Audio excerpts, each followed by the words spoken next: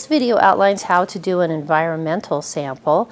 So I want to first just go over the use of this solid agar medium on a Petri plate. So this is the lid, and this is the actual bottom. So this is what we consider the top. That's the lid. There's nothing on here. So this is just simply a cover for the plate. The actual agar medium, the tea-soy agar that we're using here, is down in the bottom. So you really want to make sure that you know where that is. So you're putting whatever you're transferring on there, whatever bacterium, you're getting it onto the agar medium. I also want to talk a little bit about labeling. So we always want to include our name, the medium that we're using, the name of the medium. Often they can change color and look different after incubation, so we really want to make sure we know what that was we started with.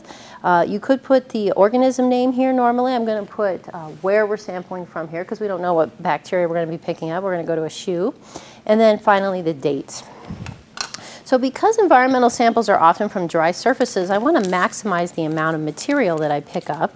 So I'm going to do two things to do that. I'm going to use a cotton swab, and I'm going to use a sterile one here.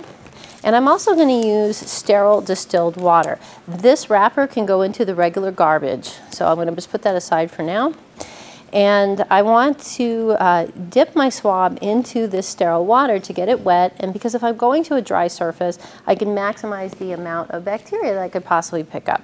So I'm going to take the lid off, and I'm going to dip the swab in, get it nice, get it soaked there and wet. Now we're going to discard this when we're done, so don't worry about taking extra measures there.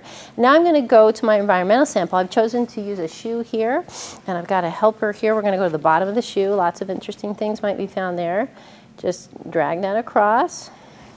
And now I'm going to go and do the lawn onto my plate. So the idea with the lawn is you're not trying to make a particular pattern, you're trying to entirely coat the medium with your sample. And you're going to be doing a clamshell. Don't forget that. I'm taking the lid off here simply for illustrative purposes so that you can see the technique here. So I'm going to think of like painting. I'm trying to completely coat the surface.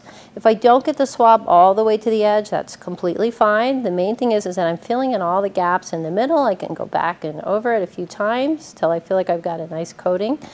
And then I'm going to turn the plate 90 degrees and go back over it again. Again, if I'm not getting every single edge, that's okay. The main thing is that I'm filling in these gaps in the middle. This is going to be very important so that we can get a nice full lawn and growth all over the plate. So when I'm finished, I'm going to just put the lid back onto my Petri plate, and I'm going to dispose of the swab into my sharps container.